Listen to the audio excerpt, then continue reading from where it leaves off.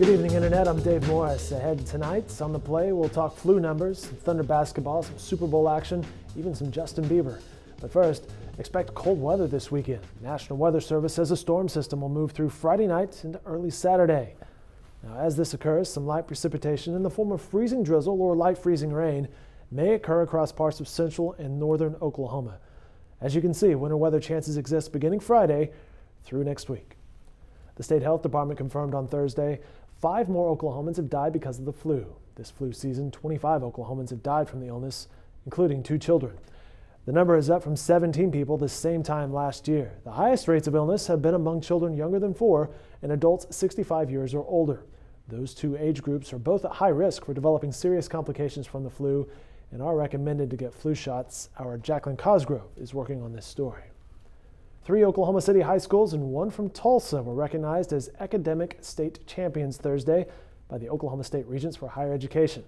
The report for the scholarship program highlighted the 2013 Oklahoma's Promise state champion in each class.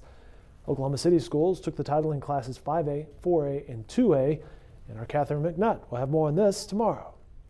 Well, one of the trendier stories on NewsOK.com today featured your boy, Justin Bieber. Our man, George Lang, provided some analysis of Bieber's behavior in our morning static session. The way I look at it, he might be kind of like laying the groundwork for the next phase of his career, which is just to be kind of a thug. I mean, it's like, okay, I'm going to spend a lot of time in the wilderness. I'm going to get arrested a few times. I'm going to turn myself in to Toronto police like he did yesterday. And that's the first headline. That's the headline Exactly. Yesterday. He's facing assault charges in Toronto for an incident in December. That's right. He was actually smacking the back of the head of a chauffeur who was taking him around. Which is bad form. That's bad form. I mean, don't do that, okay? So George Lang and Static can be found every morning on NewsOK.com. Hey, be sure to pick up the Weekend Look section. That can be found in Friday's Oklahoma. In the sports section, our Barry Trammell is, he's in New York covering the Super Bowl. So for tomorrow's newspaper, he's writing about the redemption of Wes Welker. Welker has had some memorable drops that have cost his team, and he's never won a Super Bowl, but that can change on Sunday.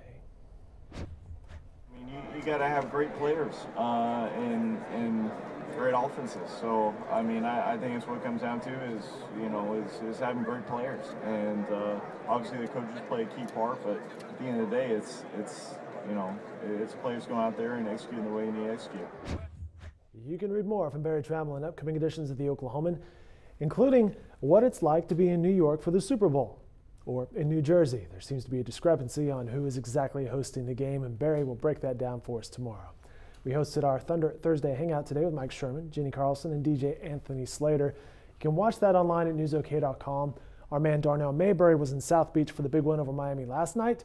He'll be in Brooklyn tomorrow night as the Thunder faces the Nets. Look for these stories and more in upcoming editions of The Oklahoman. Stay warm and have a great Thursday night, everyone.